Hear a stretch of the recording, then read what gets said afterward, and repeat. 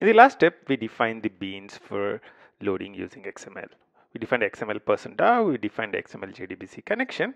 We also defined a XML. So we created an application context.xml that we can use to load the beans up.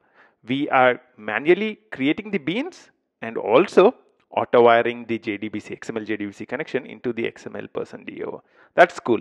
Now, we would want to launch up this application context. So we would need to create an application file for that. So let's get started with that in this step. I'll make a copy of the Spring in 5 steps basic application, Control C, Control V, and I would want to now call this, instead of the basic application, this is XML context. So we are going to create an XML context here. Now I'll open the XML context thing up. Now, over here, the thing which we would want to do is we would want to load a application context using XML. How do we do that? For loading the Java context up, we used annotation config application context, right? So similar to that, there is something called class path XML application context. So we create a class path XML application context. To the class path XML application context, I can pass in the location of the application context.xml. Since we put it in source main resources, it's directly available in the class path. All that we would need to do is to give the name of it, application context.xml, and from here I don't really need to worry about all this stuff, so we just need one bean. So let's remove all the other stuff.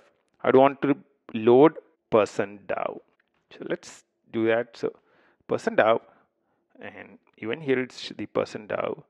Let's rename it, it's person DAO, and let's organize the imports, Control Shift O, and now it's ready. And also I would want to, oops, we are using a system.out.println. You can change it to logger as an exercise. For now I would just say system.out.println person DAO.get XML JDBC connection to make sure that it's auto-wired properly. What we are doing now is, instead of using a Java application context, what we are using is XML application context. So we are defining a XML application context using application context.xml, and we are trying to load the bean XML person DAO from it. If we look at the XML person DAO, we are not using any annotations in here. So this is how we were doing development when I started with Spring. So you had to actually define the beans, then you had to go to the application context.xml, define the dependencies. So these kind of XMLs run into thousands and thousands of lines, and they are very, very difficult to maintain, because whenever I add a dependency in here, I would need to go into the XML and add the dependency in there as well.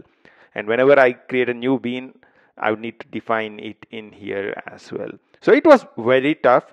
The idea behind this XML context lectures is to just give you an idea of how things were before the Java context configuration came into picture. With annotations, the configuration is much more easier. But before annotations, it was really, really difficult to wire beans using Spring. Now, let's get to the task at hand and let's run this as a Java application. So right click, run as Java application. Cool. So XML person DAO is loaded up. XML JDBC connection is also loaded up. That's pretty cool, right? So now we are actually able to use an XML context to load these beans up.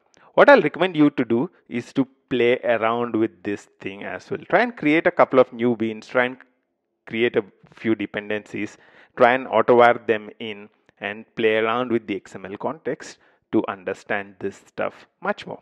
Until the next step, bye-bye.